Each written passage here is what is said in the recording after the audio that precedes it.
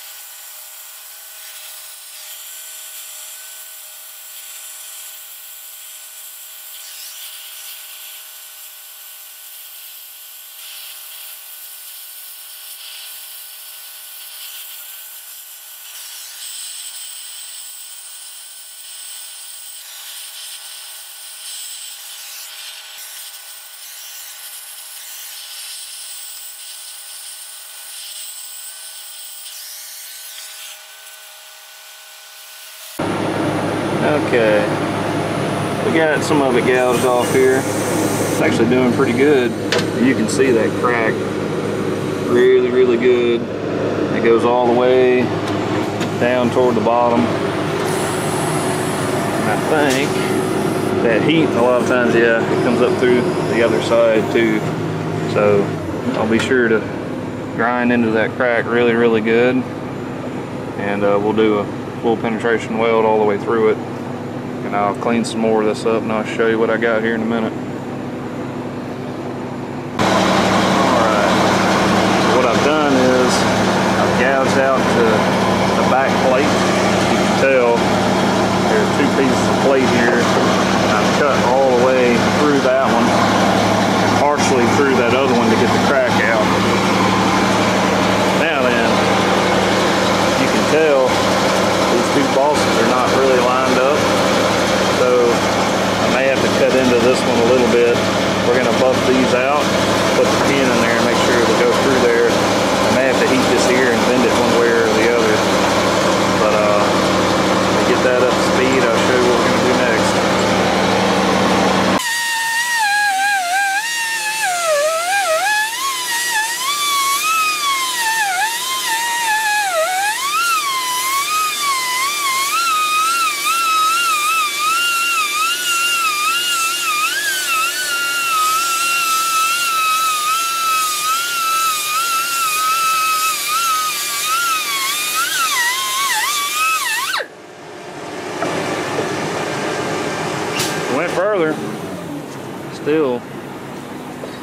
quite. If you push it back through there and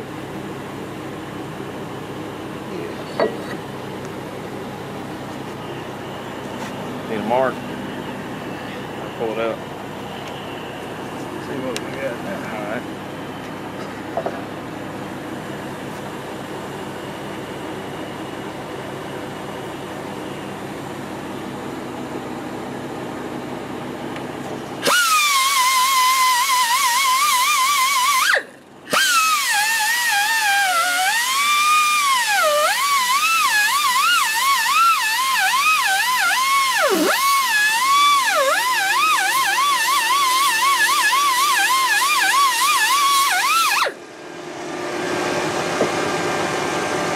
Her. That's it. Yeah, now I gotta weld it and see how much it draws. Dang.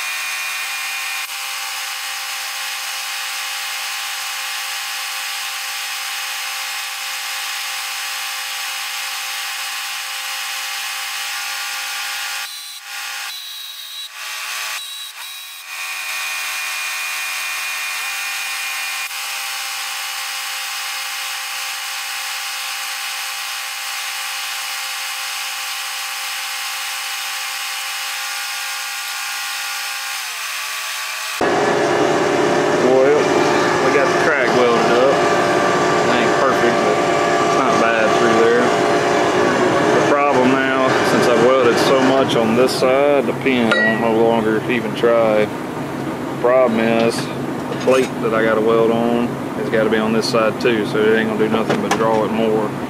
So we're gonna make a plate, test fit it and everything like that, and we may have to heat this ear on this side and hit it back up here, back that way. It's gonna be a pain in the butt.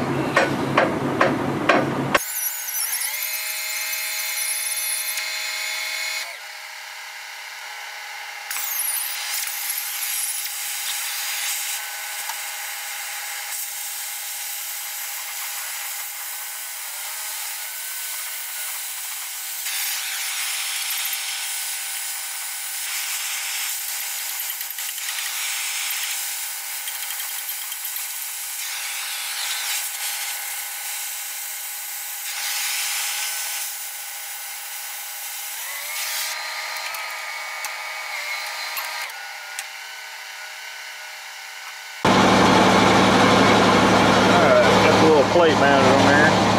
That's not the orientation, we're actually going to turn it. That should do it. Let's set up and weld it.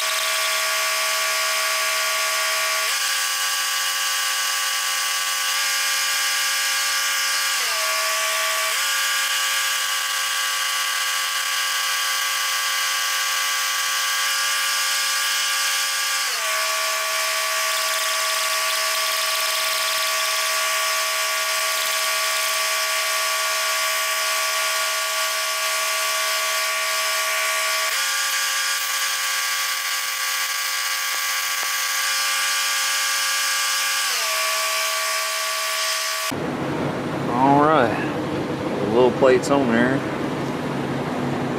Don't look too terribly bad. Off camera I went back and cut the corner off right there.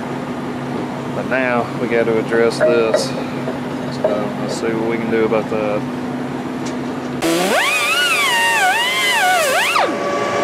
Try it. No dice. No dice. Move it up. It's up here at the top.